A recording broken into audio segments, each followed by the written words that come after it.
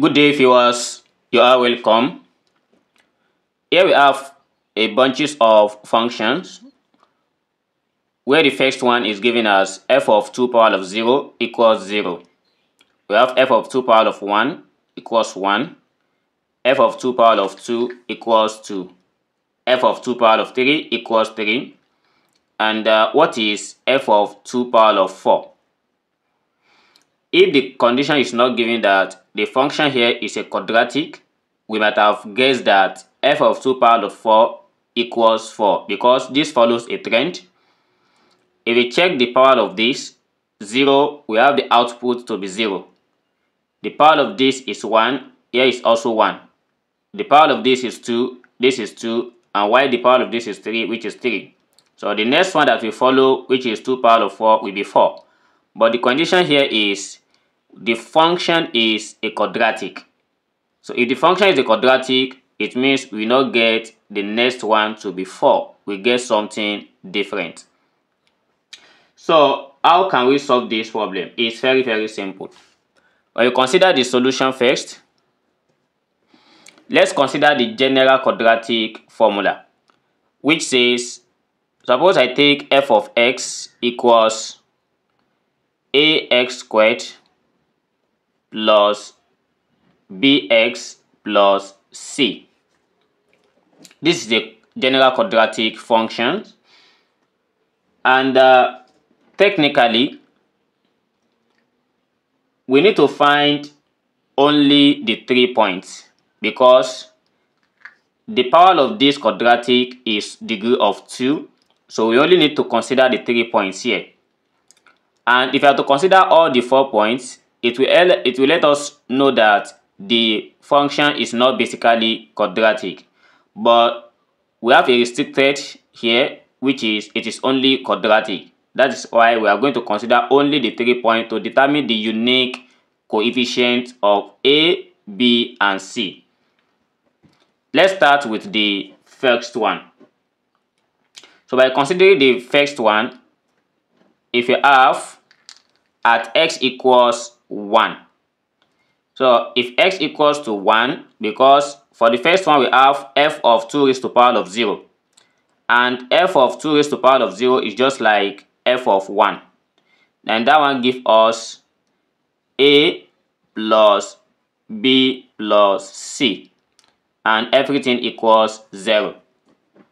And also, if you have f of 2 raised to the power of 1, that is f of 2, we have this as a multiplied by 2 raised to the power of 1, but here is x squared.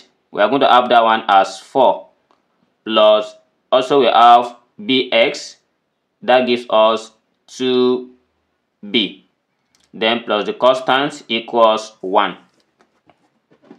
While the last one we are going to consider is for f of 4. For f of 4, we have 4 raised to the power 2, that is 16a, plus we have 4b plus c equals 2. So here are the 3 we are going to consider only because we have a restricted as it is a quadratic. So let's try to combine all these 3 together. So, and we neglect this.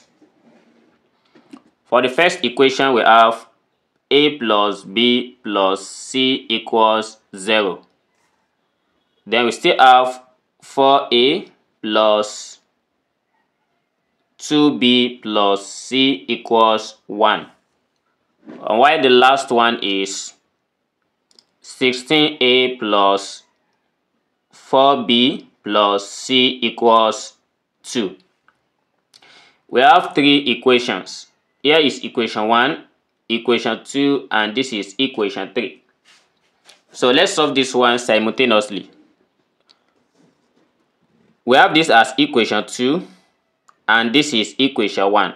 Let's subtract equation 1 from equation 2.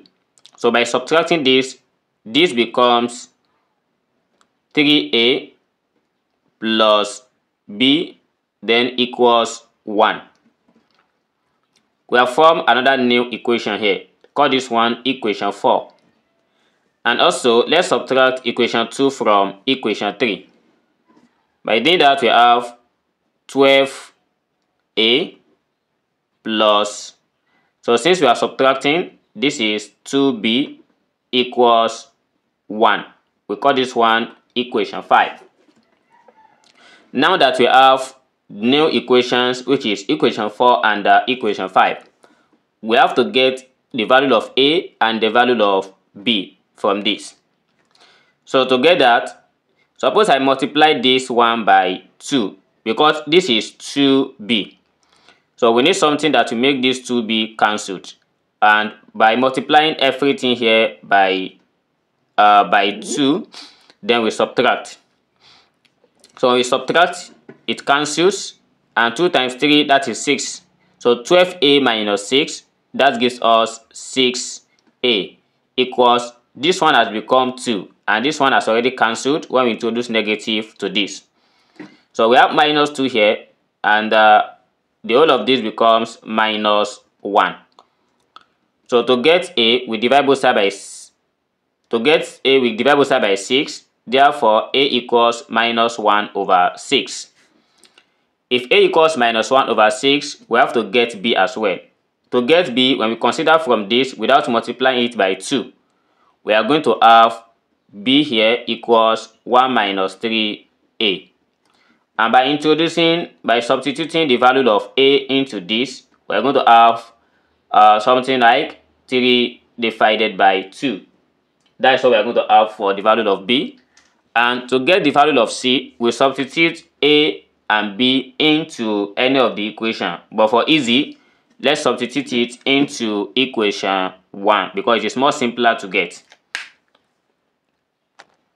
So since we have a plus b plus c, by substituting the value of a and b here, a is given as minus 1 over 6 plus, and b is given as 3 over 2 plus c equals 0.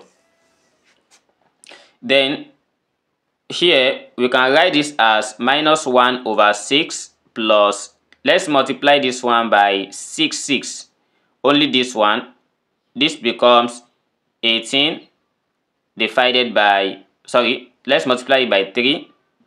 This becomes 9 and this becomes 6 plus 6 equals 0.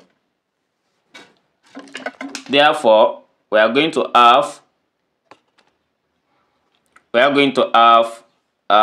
this, which is 8 divided by 6 plus c equals 0.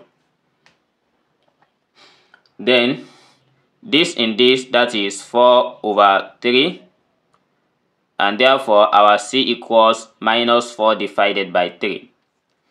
So if c equals minus 4 over 3, then let's come back to the formula, the quadratic function that we have, and we replace the coefficient, which is a, b, and c. Here we have f of x, which is ax squared plus bx plus c. And substituting the values here, we have a, which is minus 1 over 6 x squared plus our b is 3 over 2x, and yc is minus 4 divided by 3. A is the function that we derive for f of x. And we are interested to find f of 2 to the power of 4, which is f of 16. So for f of 16, this becomes minus 1 over 6 into bracket of 16 squared plus 3 over 2 into bracket of 16 minus 4 divided by 3. And we try to solve this one completely. So we evaluate this.